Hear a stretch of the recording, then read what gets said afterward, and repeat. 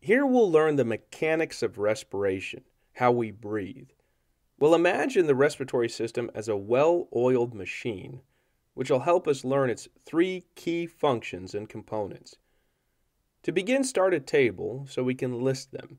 Denote that it has three main functions: inhaling oxygen, which fuels the metabolic activity of our cells; exhaling carbon dioxide, which rids us of our metabolic waste; regulating blood pH, which is a product of carefully regulated blood oxygen and carbon dioxide concentrations.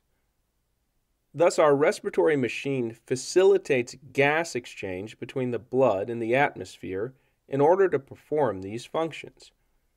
Now denote that our machine has three major components: the pump, which includes the muscular and skeletal components of the chest wall; a gas exchanger, the alveoli, which are the interfaces for gas exchange; a controller, which are areas of the nervous system that stimulate respiratory function. In this particular tutorial, we'll focus on the pump and introduce the gas exchanger. First, let's review Boyle's law, which describes the relationship between the pressure and volume of a gas and dictates the mechanics of respiration. Denote that pressure 1 times volume 1 is equal to pressure 2 times volume 2. The pressure and volume of a gas are inversely related. We can think of it this way. Draw a mountain, then draw a balloon at the base of it. Indicate that the base of the mountain is a region of high pressure. Next, show that you've carried the balloon to the top of the mountain. Now indicate that this is a region of lower pressure. Assuming temperature is constant at the base and top of the mountain, which of course it isn't, what happens to the balloon? Show that it expands.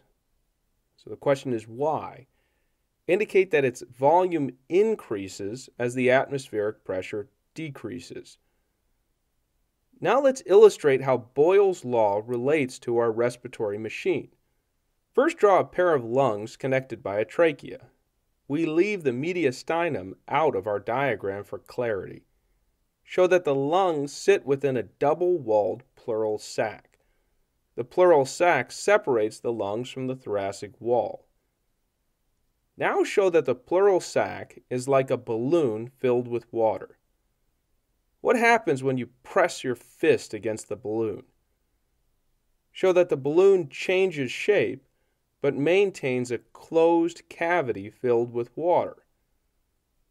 Return to our thoracic cavity and label the cavity in our pleural sac as the pleural space, which is analogous to the water in our balloon.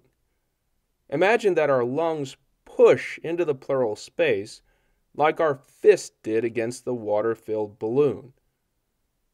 Next, label the following pressures, which dictate the movement of air during inspiration and expiration. Atmospheric pressure, which is 760 millimeters of mercury, which is external to the thoracic cavity. Intrapulmonary pressure, also known as intraalveolar pressure, which refers to the pressure within the lungs and is equal to atmospheric pressure at rest. Intrapleural pressure, 756 millimeters of mercury, which refers to the pressure in the pleural space. We'll discuss the role of the pleural cavity in gas exchange elsewhere. Now let's draw the elements of our respiratory pump. Draw a sternum and ribs around the pleural sac.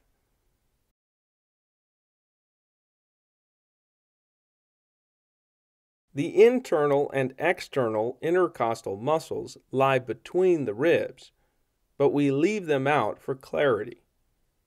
Draw a diaphragm below the rib cage, which is a sheet of skeletal muscle that forms the bottom border of the thoracic cavity. As we'll see, our respiratory pump changes the volume of the thoracic cavity, which alters the intrapulmonary and intrapleural pressures in accordance with Boyle's law. First, let's illustrate the movement of the respiratory pump during inspiration.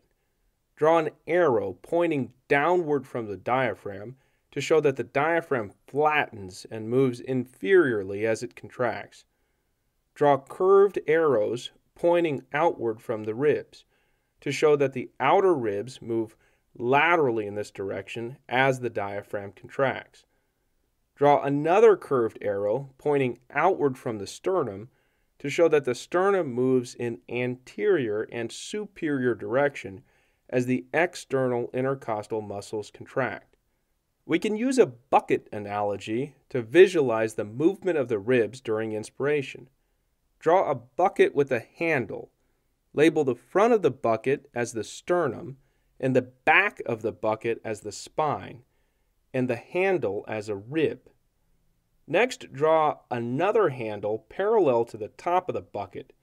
Imagine that the original handle has swung upward to this new position. Label this illustration diaphragmatic contraction. It shows that when the diaphragm contracts, it moves inferiorly and forces the ribs laterally outward so that they exhibit the same range of motion as the bucket handle. Now let's use a pump handle analogy to visualize the movement of the sternum during inspiration. Draw a water spigot with a pump handle. Label the spigot as the spine and label the pump handle as the sternum.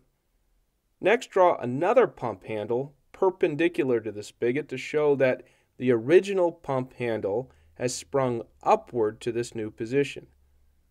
Label this illustration external intercostal muscle contraction. It shows that when the external intercostal muscles contract, they force the sternum anteriorly and superiorly so that it parallels the movement of the pump handle. Now return to our thoracic cavity. To summarize, write that during inspiration, the diaphragm and the external intercostal muscles contract to increase thoracic volume, which the arrows in our illustration indicate. Denote that inspiration is an active process. It requires muscle contraction. Indicate that as the thoracic volume increases, the intrapulmonary pressure decreases to below atmospheric pressure. This creates a pressure gradient that facilitates inhalation. Show that air moves down this pressure gradient, flowing from the atmosphere through the trachea and into the lungs. Air flows from the region of higher pressure to a region of lower pressure. Gas exchange occurs in the lungs and carbon dioxide must now be exhaled. We'll discuss the details of respiratory exchange elsewhere. Finally, let's illustrate the movement of the respiratory pump during expiration. Indicate that the diaphragm relaxes and the ribs move back to their resting positions. The ribs move medially, as in our bucket handle diagram. Indicate that the external intercostal muscles relax and the sternum moves back to its resting position. The sternum moves inferiorly, like our water pump handle. To summarize, write that during expiration, the diaphragm and the external intercostal muscles relax to decrease thoracic volume, which is the exact opposite of inspiration. Denote that expiration is a passive process.